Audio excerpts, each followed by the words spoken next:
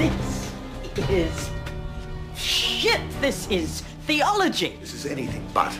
I am a realist. Extremist? This country has endured 137 years of rear-view mirror leadership, the worst offender being your husband. Organized crime, drugs, pollution, sexually transmitted diseases. This is the inheritance we have bequeathed our children.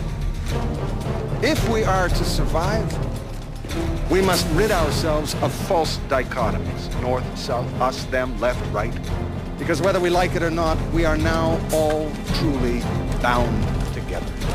If we have any hope at all, we must be reborn without borders, because there is no Canada. The very car you drive, Mom, It's a good car. was designed in England, engineered in Germany, with electronics from Korea, and built in Ontario by immigrants from around the world. Now, you tell me, what country made that car? There is no United States. There is no China. We maintain these fictions at our peril. And it is time to shed our hypocrisy. Our common future depends on a powerful commitment to a real global community. And we must take our strength from the visionary forerunners, from Metternich, from Bismarck, from Woodrow Wilson. Oh, my God. My son, where did you go? Oh, please. Yes, please, please, please them. Not me, them. Please this nation. This nation? This nation was born out of a military alliance, a convenience. It's illegitimate. And if it has any hope, it must be reborn without borders.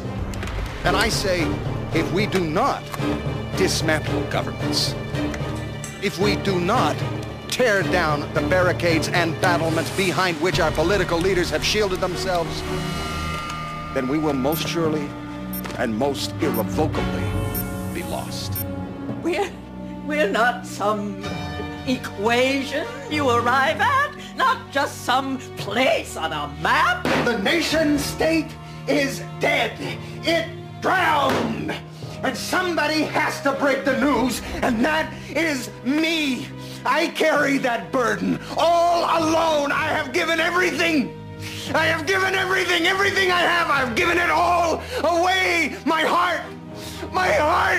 My goddamn soul! You were a boy with your father on the Nahanni, and you saw him cry. You saw your father cry. We are not finished. We are not nearly finished. Not remotely finished. Oh, no.